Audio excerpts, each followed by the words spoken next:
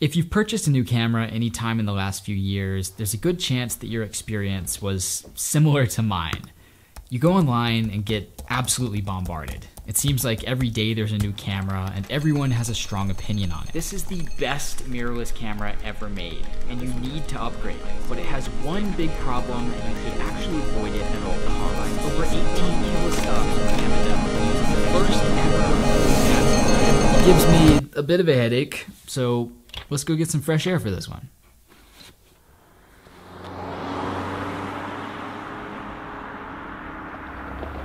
No one else can tell you what camera to buy. It's completely subjective and entirely dependent on what kind of footage you want to shoot using that camera. So what I want to do with this video is instead walk you through the different areas to consider when you're purchasing a new camera. Different things to look for and pay attention to and consider before you choose one. Starting with an area that I think gets a lot more attention than it deserves, which is the specs.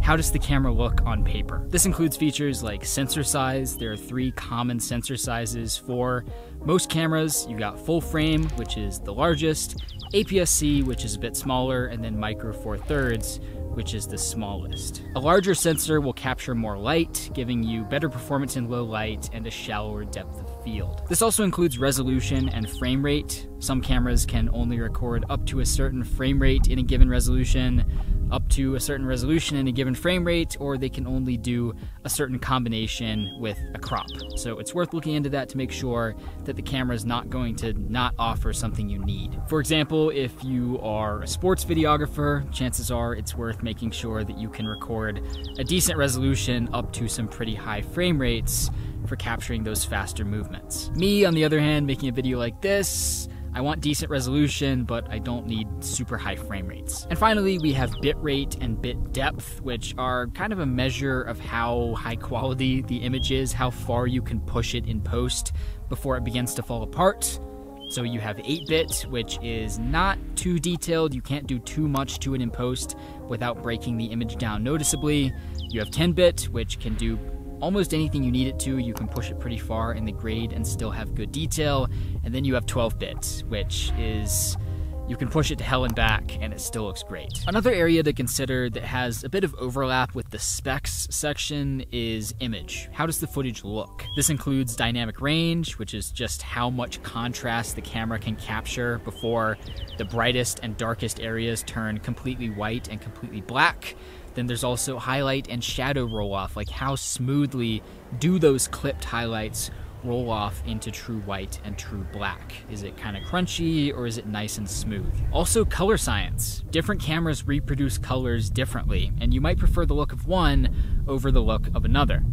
I like the skin tones when shooting on Panasonic. They're usually accurate and not patchy, but I prefer the greens when shooting on Sony. They're nice and muted, kind of deep and dark. The best way to assess image is just to use a camera, shoot some footage, edit some footage, try out different color profiles, and see if you like how that footage looks. But you can also try just watching some other videos that people have made using that camera to get a general idea of how the footage looks. Next up, the editing process. It's important to consider not just yourself while shooting, but also your future self while you're editing this footage. Different cameras have different ways of making the editing process either more or less convenient. One of my favorite things about Blackmagic is shooting in B-RAW and being able to change the white balance and ISO in post. I found that makes color grading a lot faster and easier. Most of what we've talked about so far is kind of nerdy and high-tech stuff, but it's important to also consider just the very basic, like, helpful gadgets and features that a camera has. The right ones can make it a lot more practical to actually shoot with a camera. One to consider is autofocus, and this depends on what you're shooting. Like, if you're doing a narrative short film, then you probably won't have any need to use autofocus, but if you're shooting like action sports or making a vlog, then that autofocus could be really important, and it might be worth making sure that you look into a camera that has good autofocus. For example, Sony is known for having incredible autofocus for video. In-body stabilization can be incredibly useful for shooting video, especially in like a more run and gun environment or if you're shooting handheld, as well as display tools like zebras, false color, focus peaking.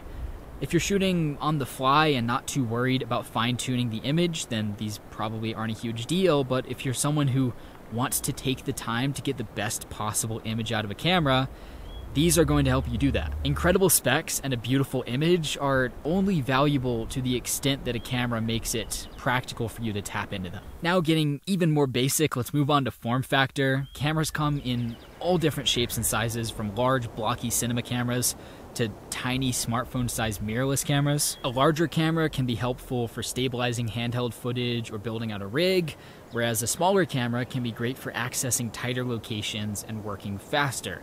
It really depends on what you're doing. In addition to the size and shape of a camera, also consider the button layout. Different buttons and dials can make it a lot faster and easier for you to capture footage using a camera. So if the button layout feels weird or it doesn't give you enough options, that's worth making a note of. Especially if you're making a documentary or maybe vlogging, you really need to be able to fly around a camera's interface quickly. And once you've considered all of those features that a camera might offer, you should also consider the cost. If a camera is cheaper, then you can invest that saved money into lenses and accessories that might provide more value than the additional features that you would get from a more expensive camera. You could even buy 2 cameras. And finally, before buying a camera, you need to consider it in the context of who you are and what you do. What does your process look like, and what are you hoping to create using this camera?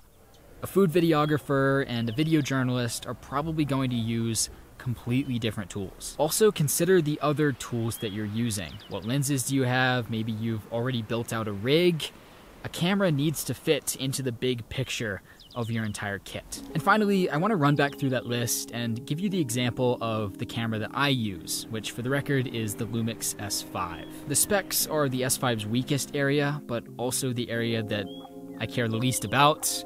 Sure, it would be nice sometimes to have some higher frame rates in 4K, but it does 90% of what I need it to do. This camera also has a beautiful image. I really like how the footage looks, and that was one of the main motivations for buying it, was having used it and seen the image and verified that I liked it. It's got great color science, great dynamic range, smooth highlight and shadow roll-off. No complaints. The files are detailed enough that they give me plenty of room to edit and color grade, but the files aren't so massive that they make it inconvenient to sort and edit the footage. As for additional features, the autofocus is very subpar, but the stabilization and display tools are solid. And as for form factor, this is a small mirrorless camera that can go anywhere that I need it to go. Most of the time, I don't want to draw attention to the fact that I'm filming, so having a nice small camera body helps me to blend in and look like just another tourist shooting for fun. As for cost, this camera is way cheaper than its competitors, so I have 2. And for me, having 2 cameras actually makes a lot of sense. I can capture a time lapse on one while I'm using the other to shoot. I can put a different lens on each one and swap them out if I'm not in a position to change lenses.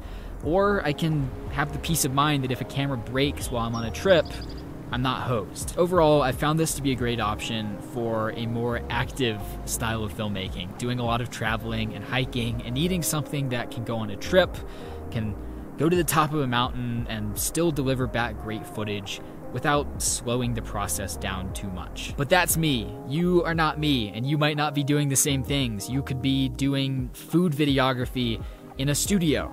Should you get the S5?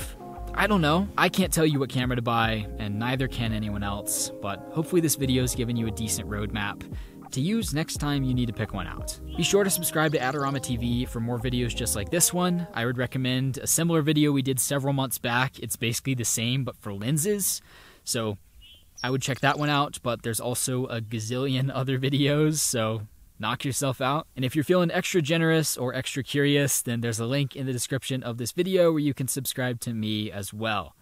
But you didn't hear that from me. Anyway, I hope you enjoyed this video, learned something new, enjoyed the change of scenery. I'm sure I did. And I will see you in the next one.